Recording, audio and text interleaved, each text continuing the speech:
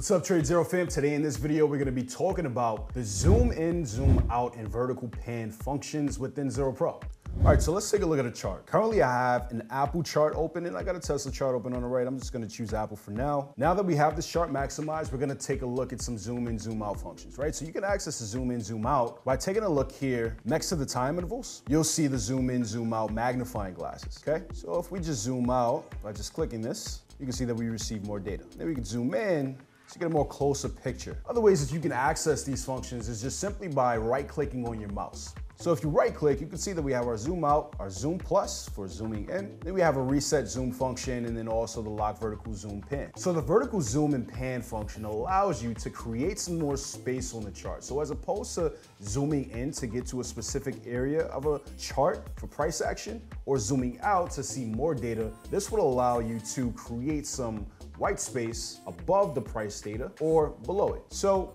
let's put that in an example, right? So currently the symbol for vertical zoom pan is currently locked. We can unlock it by just clicking on it. Then over on the price axis side, we can now move this up and down, creating more space available. Now, this is particularly useful if you're trying to place a trade that's above a certain price level that's not seen on the chart. All right, so currently on the chart, 121 is the lowest price that's reflecting on the price axis or the Y axis, if you will, right? Now, let's just say we wanted to put a limit order in to purchase below 121, but then also be able to see that data below it. So what we can do is, let's go on ahead and put in a limit order to purchase 100 shares of Apple at a price of, let's say, 115. Cool, hit buy, all right? And now with our vertical zoom enabled, we can scroll down and we can see that buy limit here for 100 at 115. Let's go on ahead and change that actually. Now you guys can see it a little bit more clear. So we have that buy limit 100 at 115. So that's one way that you can use the vertical zoom pan function to create more space and have that flexibility to scroll vertically on the chart, right? You could always lock it back by just clicking on the symbol. And that's all for this video. We hope you enjoyed it. Stay tuned for the next one.